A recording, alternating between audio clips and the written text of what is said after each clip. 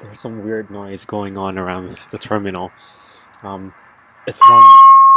Oh my god. What the fuck is going on? Okay. It's... Attention please. The fire alarm testing is now complete. Thank you. Yes. Oh my Votre god. attention, s'il vous plaît. La vérification du système d'alarme incendie est maintenant terminée.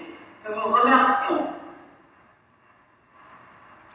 Attention please. Oh my The god. fire alarm testing is now complete. Thank you. Votre attention, s'il vous plaît. La vérification du système d'alarme incendie est maintenant terminée. Nous vous remercions.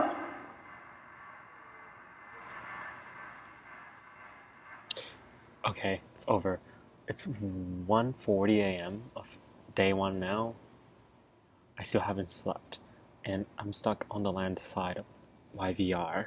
I've had a lot of caffeine, cups of coffee and Red Bull to keep me up, so that I can get work done. I still have 4 more hours until my flight.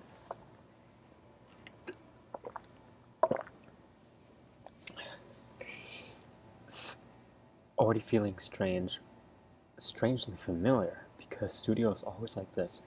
But I'm sure for a lot of people, this is quite common, just getting shit done for the at the airport waiting for a flight.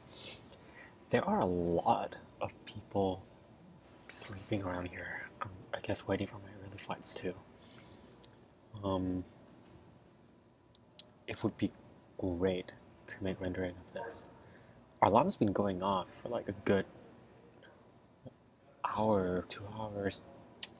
As I was told to remember, there are a lot of technological systems, so I guess it makes sense that they're testing it out at night, right right after all the international flights are gone, and before the early morning flights are going. And I mean, I saw a lot of people, so it's really clear to see all the lights everywhere. It's industrial lights. It's driving me crazy, but also keeping me up. I don't know whether that's a good thing or a bad thing.